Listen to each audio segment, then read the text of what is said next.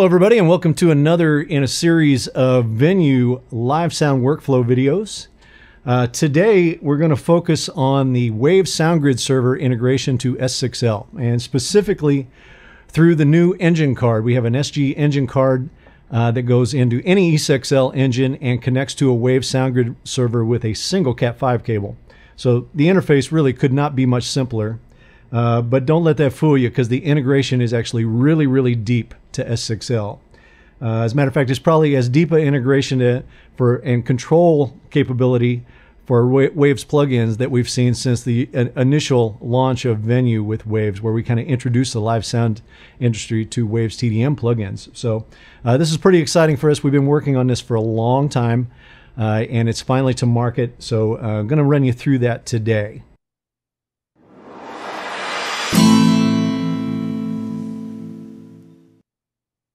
All right, so let's jump right into the operational aspects of using Waves SoundGrid server. You know, maybe the first place we should start is really just go right to the plugins rack. As you notice, this is the S6L plugins rack, and we can see all the plugin slots there. I've also set up a number of channels, a number of pathways on the console itself. You can kind of see that in the overhead view here. I've set up a mono input, a stereo input, a mono out stereo return, like an effects loop path, a parallel path.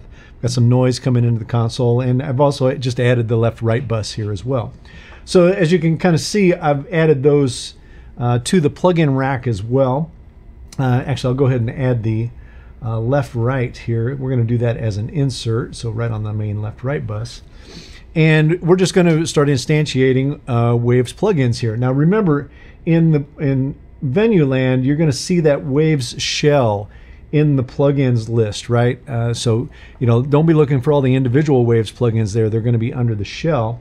And then when we get back to our plugins rack, we're actually just going to load that shell here and then have access to all the Waves plugins. So, for instance, if we go to the mono input here, I'm just going to go to mono and effect, and we have the choice of loading either a SoundGrid rack or a SoundGrid sidechain rack.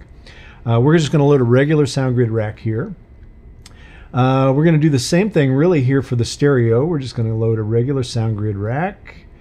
For the parallel path, we'll do the same thing, although we're going to do an other here because we want to do it as mono in, stereo out, and we're going to use it as an effect path. So here we're going to do SoundGrid rack 1 in, 2 out.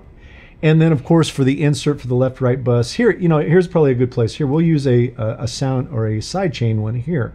So we'll go to Effect, and we'll go SoundGrid Rack Sidechain for the left-right insert. Okay, so we've got 4 racks here, and the first thing you should pick up on here, of course, is that for each plugin slot in Venue, you get a SoundGrid rack and 8 Waves plugin possibilities for that particular rack. So, you know, the thing to kind of process here is that you have the possibilities in one Venue slot to have 8 Waves plugins, and then another 3 slots worth of Venue plugin as well, and those could be Waves rack as well for that matter. So the plugin possibilities here are pretty grand in terms of what you could possibly do.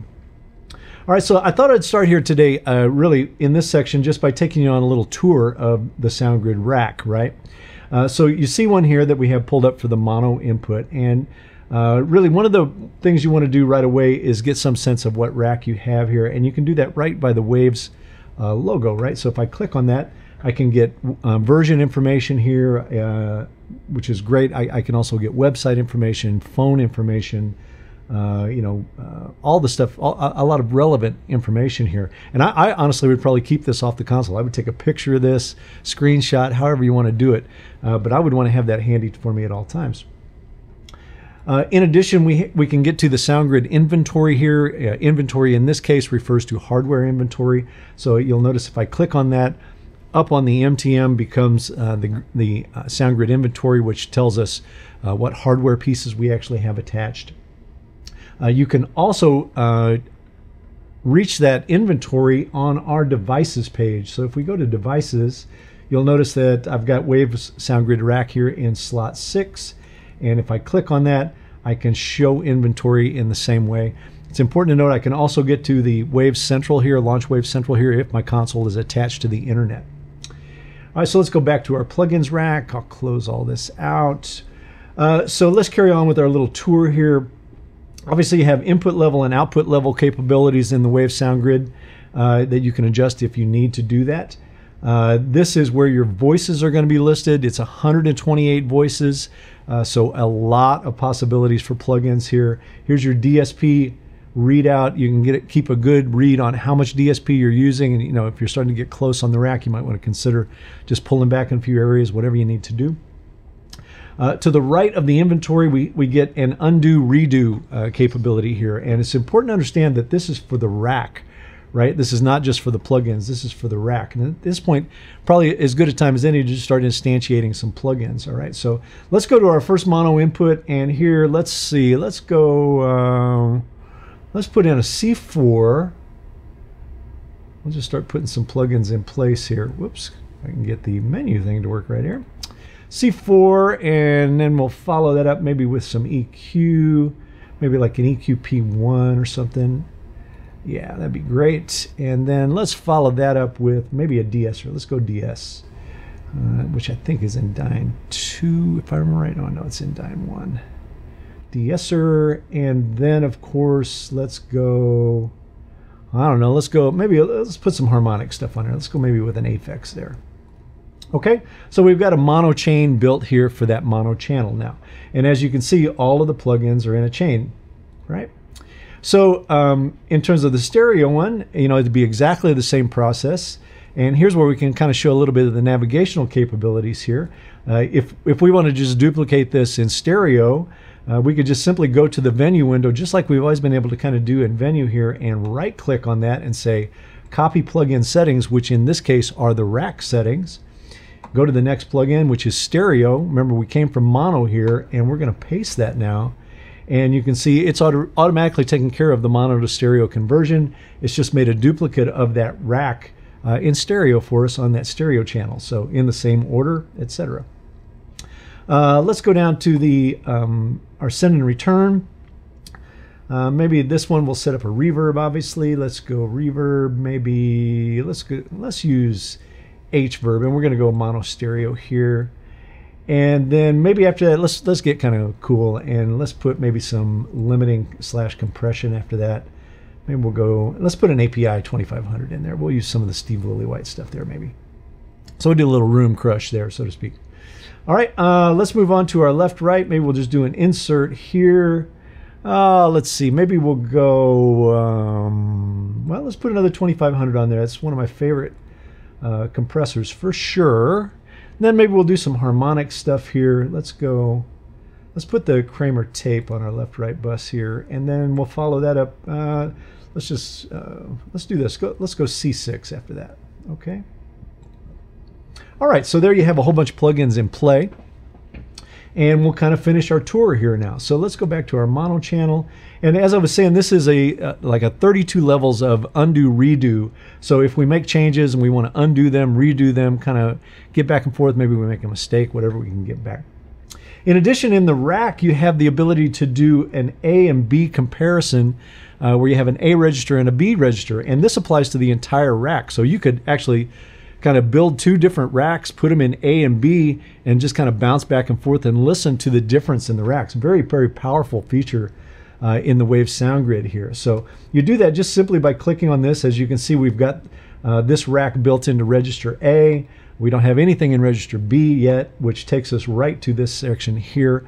This is a way of copying settings from A to B, so you can create an AB point to compare. So I'm just going to go ahead and copy that there, and now you can notice that I've got both A and B the same. I can set up A one way, go to B, and just compare it back and forth. So again, very, very powerful kind of thing. Here you have navigation to bounce through presets, and again, these are rack presets. So if you have different racks built and you want to try them on a given input, you can just literally scroll through them here and get back to them. Okay, so pretty cool stuff. All right, so I'm going to copy this again and put it back. All right, in terms of the load save section here, remember this is the Waves environment here, so you're actually loading or saving entire racks here. You you know, just keep in mind there are two different levels of this, right? We're going to load and save entire racks and presets, which we'll talk about here in just a few minutes. And then we can also load and save individual presets down here. Notice the similarity in the window here. This one is dealing specifically with the plugin presets. This is dealing specifically with the mono or the rack presets, excuse me. We can also have some navigation here up in the venue window. If we go here, we can do this repatch here as opposed to having to do it here. Same with the insert. If you notice, we get down to the sidechain rack. We can actually choose the sidechain sources here that we might want to sidechain into this particular plugin as well. All right. We get some listing of snapshots here again, which we'll cover here in just a few minutes. All right. So that's kind of the navigation of the windows, etc. We can do all of the normal drag and drop that we want to do normally, as you guys have been able to do in Waves SoundGrid before. If we drag one unit up, maybe we want to put that affix before the de-esser. It's just as simple as that, and we've actually changed the signal flow there. In terms of rack layout, remember when we're in venue rack, we can always drag and drop to move or actually create a duplicate here as well. Maybe we want to drag and drop and say, well, just copy that plugin here, and we create a duplicate there, right, that we can use on anything else. Okay. All right, so the next thing I want to cover here really quickly while I have a little bit of time in this particular chapter is just how to control these plugins. So let's go, maybe let's go up here. Yeah, let's just start there in the C4. So I've got a number of inputs here. If I were to select one of them, if you notice in the overhead here, the plugin comes right up available on the CKM, on the knob modules as they're known. And if you kind of look at it closely here, you can see that the layout of the encoders is actually very similar to the visual layout in the plugin itself, right? So as we get to, for instance, gain here, you know, here's the different gains. So you can see it's all kind of laid out very, very similar. And if we don't get to all the controls, we can actually scroll. So take a look at the plugin now, and you'll notice that some of the controls are outlined in red. That's what's currently available to you on the encoders right now to be able to manipulate them. If I use this little scrolling system right next to the plugins button, I can go to the next page. So you'll notice that now there's a different set of red outlines, and those correlate to this set of encoders here. If I scroll back, then I go back to the other controls. So we can actually get to all of the controls on a given plugin or with the encoders, all right?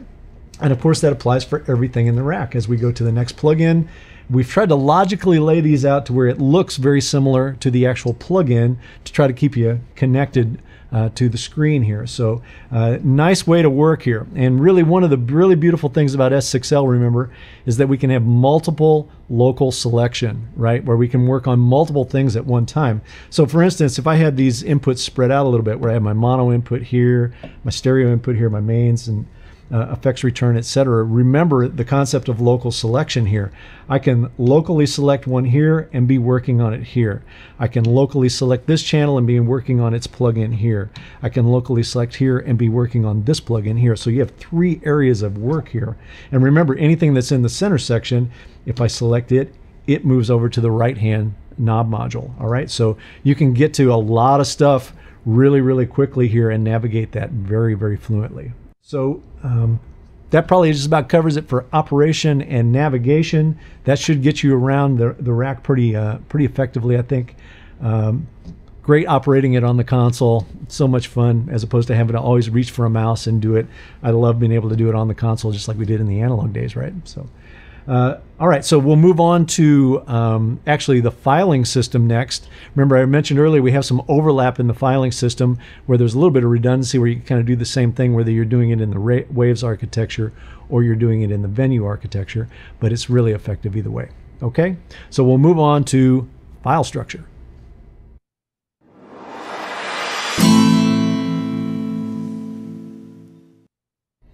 All right, in this segment, I'm going to talk to you about presets. And remember, in the Waves SoundGrid environment, we need to worry about not only individual plugin presets, but also rack presets, right? We can have the entire rack stored as a preset. So let's jump over to the plugin window and we'll get you started on this. All right, so we're back at this mono input that I have here. And The C4 is up, which is fine. We can just use that as a place to show how this works. So remember, this segment above the actual plugin itself is almost identical to the one that I showed you about the rack, right? That the guy up there. Same sort of functionality here. So only here we're going to be talking about individual plugin presets, not the entire rack presets. So to show this, I'm just going to hit the load button, and we can kind of see all the factory presets that we have loaded here, or available to us here, I should say. So I'm just going to pick one. I'll pick something like this. All right. So let's just say we had that on the channel and we made some sort of alteration to it. We said, okay, well, that's really what I want mine to look and sound like. And we're going to save that preset now. We might want to use it again somewhere. So I'm going to go up to the save button here on the individual preset or individual plugin and hit save. And we're going to save this to a new file. So it's going to take you out to a Windows type desktop here, and we need to create a place where we can start saving all of these Waves presets. So I'm going to just choose user data. And as you can see, it's a typical Windows kind of file structure here. I'm just going to right click within here and create a new folder. All right. And I'm going to call it Scovill Waves Presets. Okay. All right. And then we're going to open that up. And then if you notice down here in the file name, even though it calls it C4 setups kind of .xps, that's their file structure. This really is kind of more of a folder than anything. So I'm just going to put a prefix on that is called Scovill as well. And that way I'll be able to recognize my presets here. So this is our C4 setups, and you know, you can even give this a name if you want, but I'm going to just do this. Here you're going to name the actual preset if you want to call it something. So obviously this is an edit of a bass comp de-esser kind of thing. So maybe I'll just, you know, maybe I'll put an RS in front of it or something, just something to indicate that I know that it's mine, and go OK. So now if we go and load some other preset here, oops, I keep going up there. Let's do it here. Let's go load something completely different. And then we want to load back our preset that we saved. We go to load, and sure enough, if we look up here in the menu now, we see Scovill C4 setups. This is going to be all the C4s that I ever save. And then I see that preset that I used or that I saved, right? So I'm going to click on that, and sure enough, we go right back where it was. All right. So that's individual presets. That's how we save individual presets in Waves on Venue. Now, if we want to save the entire channel strip, there are two ways to do this, and I'm going to give you my recommendation on how to do it here. We can, of course, go here and use the Waves system for loading and saving folder presets. But what I'm going to actually suggest to you is that you go to our folder structure in Venue to do this. Right? So if you notice up here, remember, for you guys that are familiar with Venue, if we click on the folder here, we have a choice of factory presets, user presets, or a folder that I've already created called Scovill presets. So we're going to go here, and now we're going to create new, and we're creating the entire channel strip here. So we're going to call this mono bass channel or something along those lines, okay? Because remember, it's saving the entire strip here. Okay, so I've saved that now, and I go OK, and now it's saved all of these settings in one go in that channel strip. All right, so I can come back and load that. So if I were to go and make a bunch of changes here, a bunch of crazy changes here, a bunch of crazy changes here, let's do it, just do a bunch of it, and then go back up to this and click on it, you'll notice that it takes me right back where I was previously. It just gets me right back to that channel strip. All right. So in the Venue filing system, you can save up to 999 different presets within a folder. So lots of storage possibilities there. A lot of audition possibilities there. If you were to go here and save numerous ones of these, let's just do that for the exercise of it. I'll get out of this. We've saved that one. I'll just do it here so you can kind of see this rapidly. Do that, and go here and create new mono bass channel. Oops, if I can spell. 2. Okay, so now that we've done that, I can actually go here and just audition back and forth, and I can do this for as many presets as I have sitting there, right? And of course, if I just cancel out of that, then it'll go right back to the original one. So one more time just to show you that. I'll open that, go to the different auditions that I want here, and then go back here and cancel, and it'll take me right back where I started. If you want to keep the one you're auditioning, then you just go OK, and you're out of it, and you're in the new channel. Okay, so easy peasy, really good stuff there for using preset racks and individual plugin presets. Okay, and of course you can offload these if you need to do it. In our filing system, you have to go to the transfer key. You have to have your USB key in. We would go to presets here. So for transfer, if I wanted to transfer off all of my presets, and this is everything on the console that is under that Scovill heading, I would just do this, make sure my USB key is in, which it is here, and then transfer over it. Now, the only thing that has gone over is all of those rack presets, right? So that will take those individual big racks over. If I want to get down to the individual level and just take some of individual plugin presets with me, and then I got to go back to that Windows environment. So let's go back to load, and we'll just go open preset file just to get back to this area here. And there I would kind of navigate back to the this area here where I got all of my presets. So if I wanted, I can go get individuals here, or I can take the entire folder over. And notice that removable disk, that's that USB key that I had in, so I can literally just drag over to this, and voila, it will be there. So there's my presets on that USB key now as Waves files. All right, so pretty easy stuff there. Let's move on to the next section. Next thing we're going to cover is snapshots. We're going to go into using Waves plugins with snapshots and get these racks kind of recallable stuff. I think you're really going to like this. This is really, really fun stuff for Waves and Venue. All right, we'll see you for snapshots here.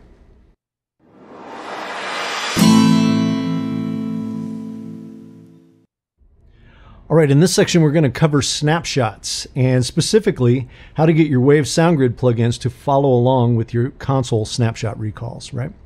So before we go there, I think it's probably worth taking just a second to discuss snapshots in Venue and kind of do a really kind of high-level overview of how it actually works so we can set the right expectation getting to the plugins, okay? So the first thing you need to understand about Venue snapshot architecture is that it works on a store all recall filtered process, okay? Meaning if I hit the store button, every time I hit the store button, it's going to store everything on the console in the currently loaded snapshot. And when I hit recall, I'm only going to recall a filtered set of that store, meaning particular channels or particular parameters, right? And that process of choosing what is going to come up in that recall is called scoping the snapshot. All right, so let's move to the snapshot window and we'll take a look at how this impacts plugins and etc. All right, so we go to the snapshots window here, and as you can see, there are no snapshots created. We're going to need to create a new snapshot to get the process underway. So let's do that. And as you can see, the window kind of jumps to life with a lot of red here. And red is the indicator of something being scoped in this snapshot window. So as you can see here, when we create a new snapshot, all faders are scoped, and this is our primary snapshot, right? The first one we've created. All channels are scoped, meaning all input channels and output channels, and only 2 of the parameters are scoped. So if we were to store this, let's go ahead and store it, and then we were to recall it, it would recall the existing settings where we see them for faders and mutes. Even though there's EQ, dynamics, and all the other things in that, it would only recall the fader and the mutes, right? And we can add more things to that. If we wanted to recall EQ out of that or dynamics, we would just add it to the scope, and that would be subject to the recall now. All right, so how does this impact plugins? Well, if you'll notice, there's a little gold plugins tab here. There's a couple tabs here, one for MIDI and one for plugins. And this window, when that tab is highlighted, shows you what plugins are added to the snapshot or in that snapshot. And as you can see, there are none in there right now. And that's kind of the point of this exercise, is to show you that the way you scope plugins is to add them to the snapshot.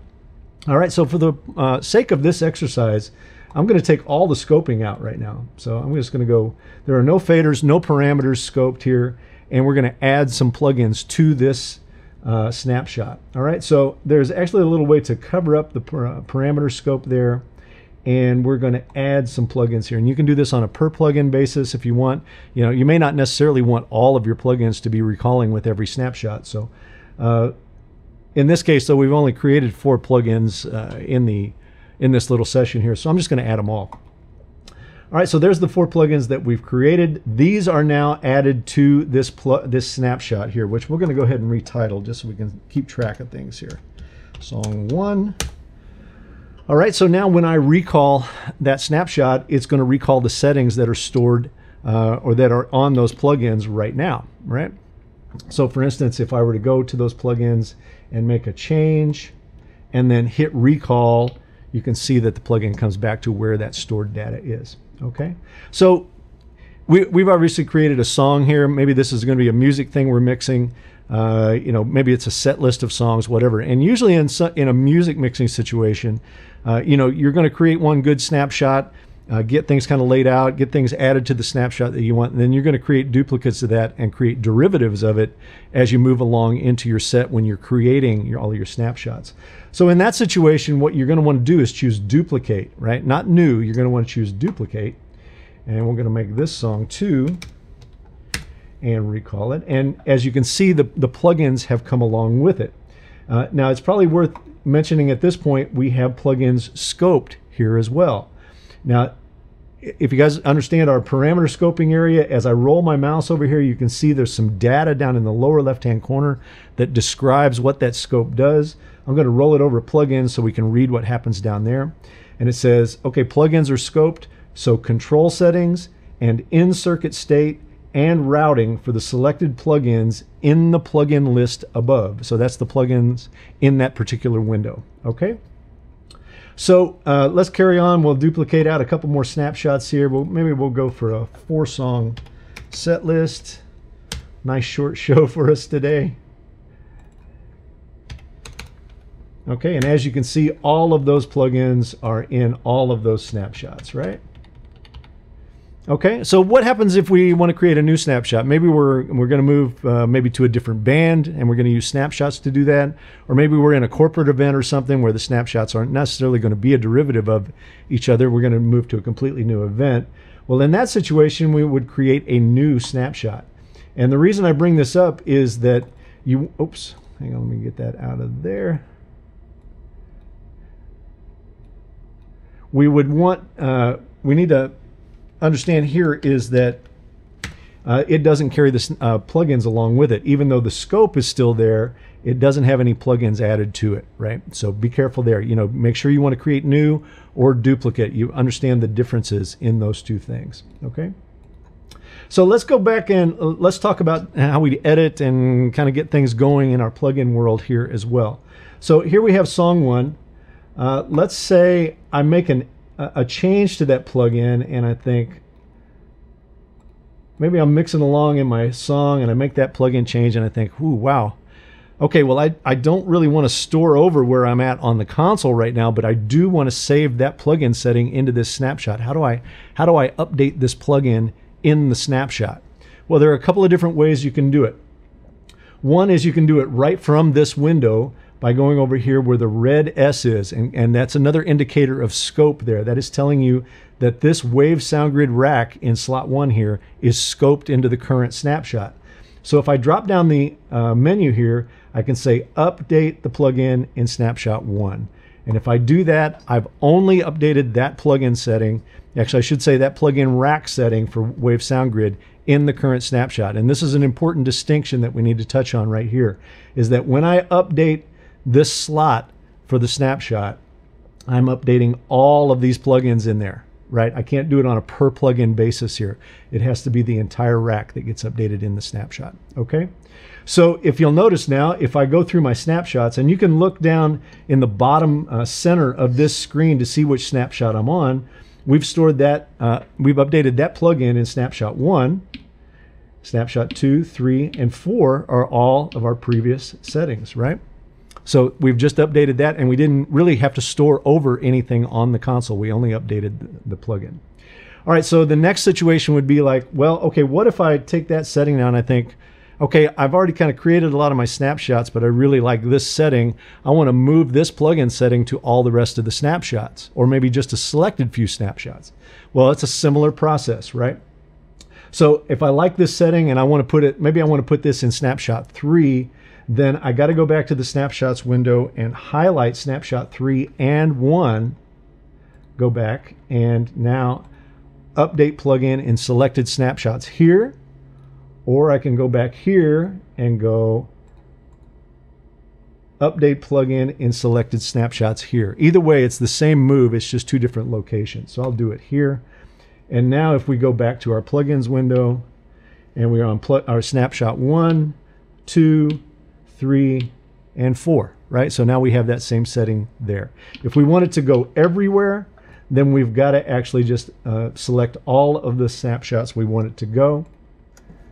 And we go update plugin in selected snapshots, right? And now when we recall snapshots, notice they're all there in all 4.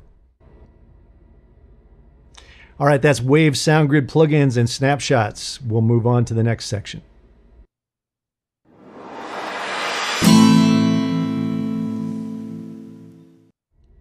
All right, in this section, I'm going to talk to you a little bit about latency. And as we all know, in digital consoles, when we start using third-party plugins or outboard gear, there is going to be a latency that we need to manage and make sure that we understand so that we keep our sources aligned, especially so when we're mixing music, right, where we might have multiple microphones on one thing, or, you know, we want to really make sure all of the inputs are exiting the console at the same time. You know, that's a big piece of that in terms of mixing music. So we want to be able to manage latency.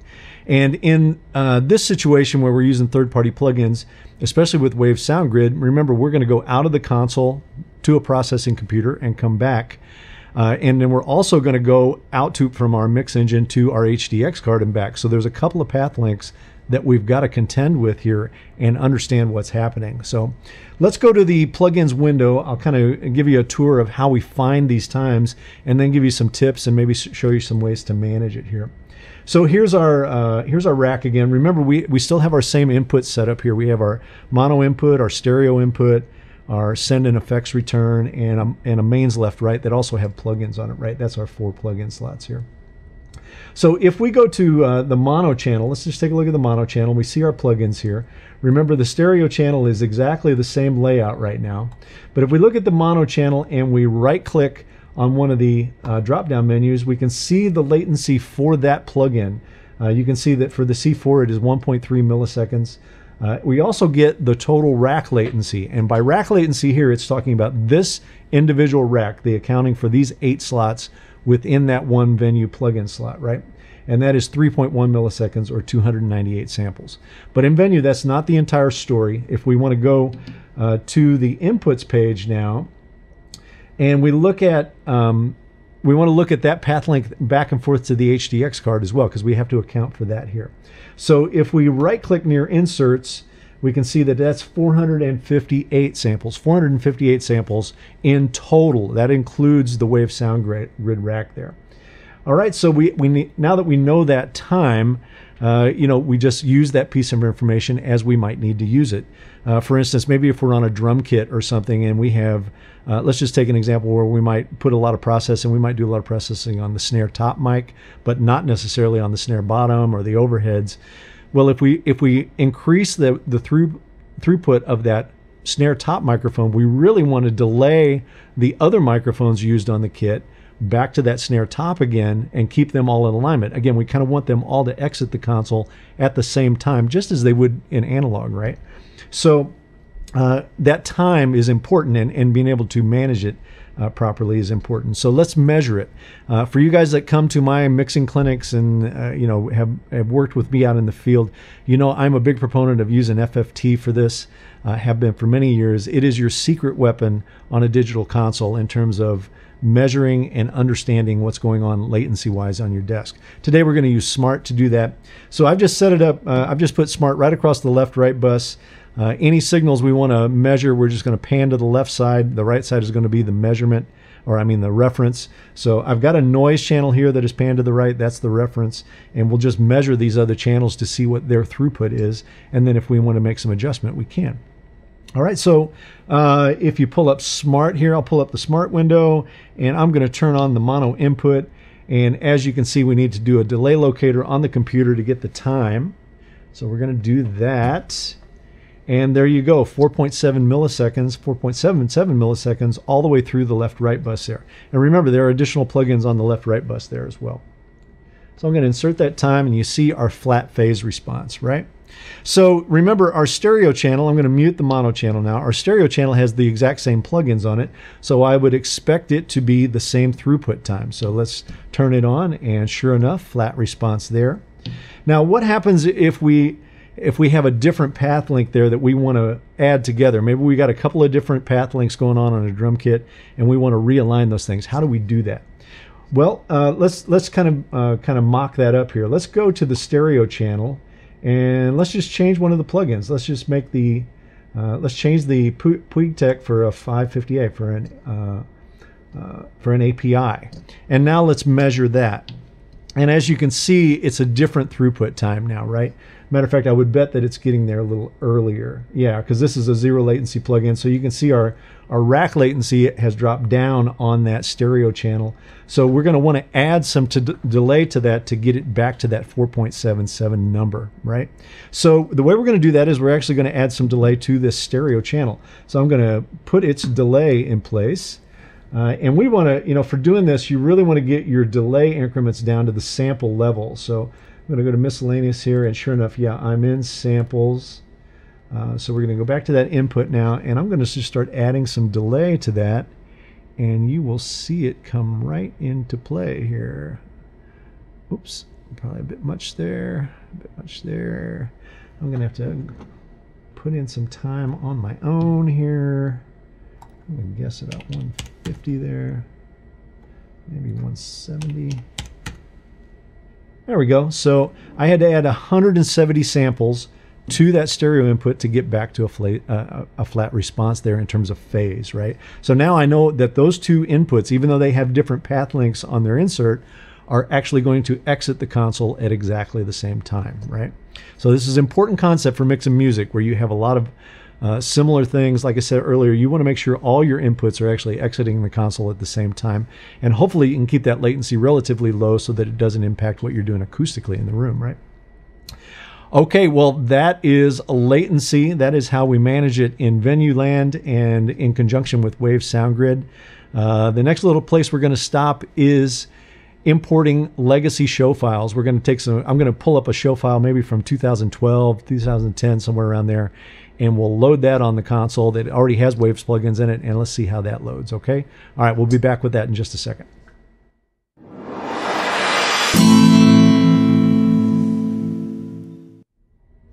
One of the really great features of the Waves SoundGrid integration to S6L is the ability now to load legacy show files onto S6L that included Waves plugins.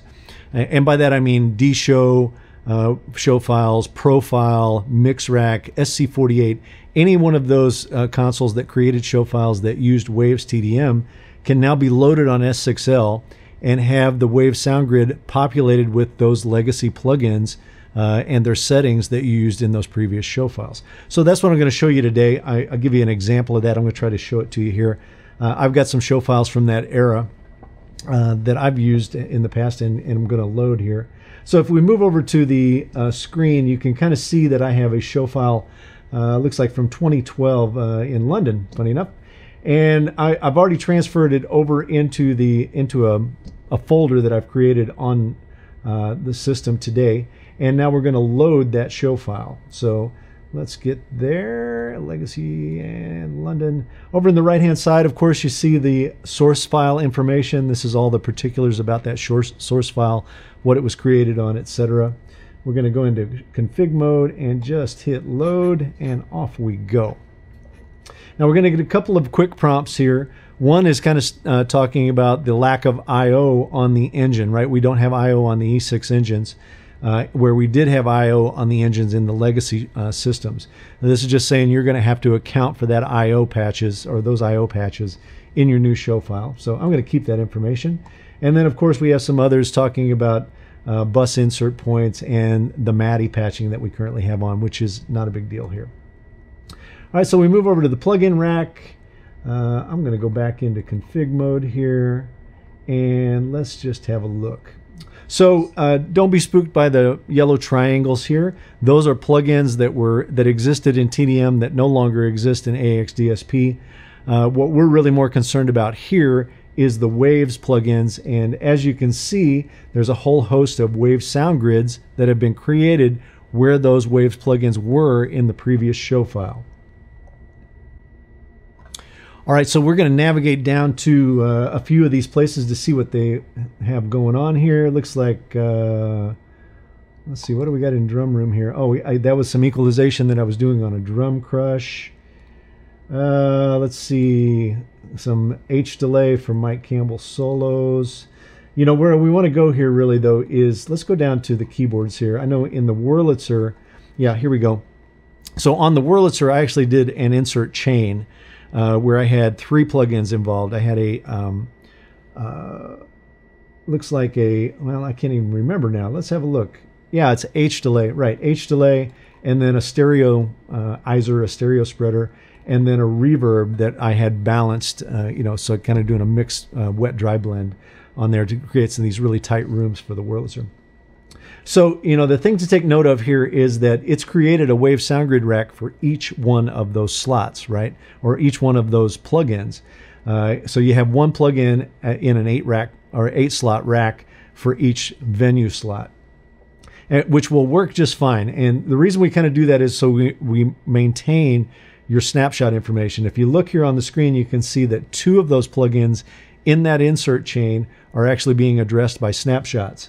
So it's the first one and the third one. So like I said, we can just leave it just like this. It will work just fine.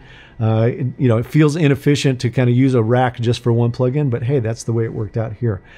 If we get pinched for venue slots and we wanted to consolidate that, say we wanted to take and consolidate that chain into one Waves SoundGrid rack, we can actually do that. It takes just a little bit of work if you want to maintain your snapshot information in it, but it absolutely can be done. So here's the way we would do that. We would go, or at least this is the way I would suggest that you do it. You would go to the rack in the first slot, and then we're going to copy these plugins into that rack. But we're actually going to keep these other plugins until we get the snapshot information moved over to it. Okay, so we look something like this. If I can do this right here, we're going to go here and we are going to copy this plugin, and then we're going to go back up to this slot and go here and paste that one. And then we're going to do the same thing for the reverb, where we're going to copy this, and then we're going to go back to that slot, that first slot, and paste it. So now we've recreated that chain in that first plugin slot.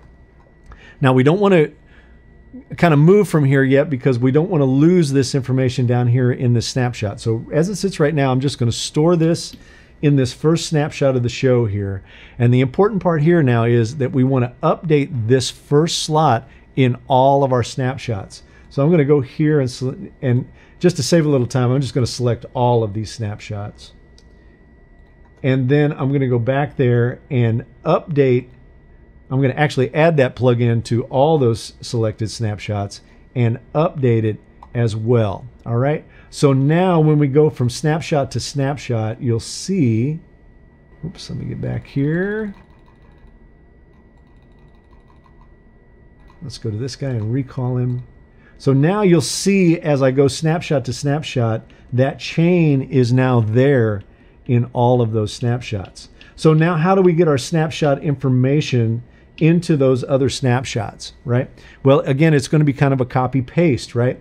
As we recall a snapshot, here we're going to go to the plugin that's got the snapshot information. We're going to copy it, and then we're going to go to the place where we've rechained and paste it, right? So now that snapshotted preset is in our new position in the rack. All right. So it'll be a little time consuming for you to do it, but at least you've got all that information. That is certainly much easier than recreating the plugins from the get-go. All right. So as you can see, all of it came right across great. If you look across the console, I've got my show file up. All the channels have come up just exactly like I had them in my D-Show system when I was using it, along with my Waves plugins. All right. All right, that's going to do it for the Waves SoundGrid tutorial with S6L. I hope you guys have great luck with this. Please get out in the world and use it. Bring those old show files in, put them on S6L, and get to work on this new console. We really want you guys working on it out in the field. If you want more information on Waves or S6L, please go to the Avid website or the Waves website and pick up more information on either of these products. All right, we'll see you guys. Make it sound good out there. We'll see you later. Bye-bye.